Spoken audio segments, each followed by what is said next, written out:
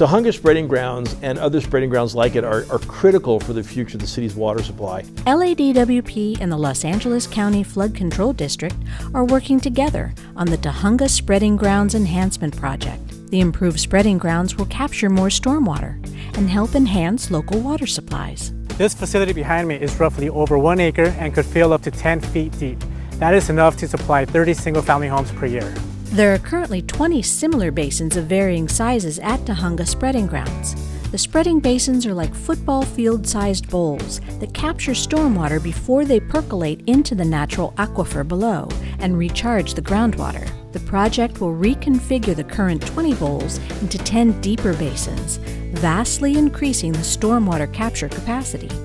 Every time it rains, we need more capacity to put that rainwater into the ground. But we need to get water into the San Fernando Valley groundwater aquifer, then it can become groundwater supply that our wells will pull out and treat and deliver to all the residents. The Tujunga Spreading Grounds sit on a 150-acre site in Sun Valley, at the intersection of Interstate 5 and CA 170, right on top of the San Fernando groundwater aquifer. We're looking to really turn toward local water resources and not have so much reliance on imported water. And so part of the plan is to be able to produce more local groundwater, but we have to get water into the ground for the future. By increasing the size of the spreading basins, the project will double the facility's recharge capacity. On a year that LA gets the average amount of rain it usually gets, the spreading ground will collect up to 5 billion gallons of water each year to recharge the groundwater basin annually.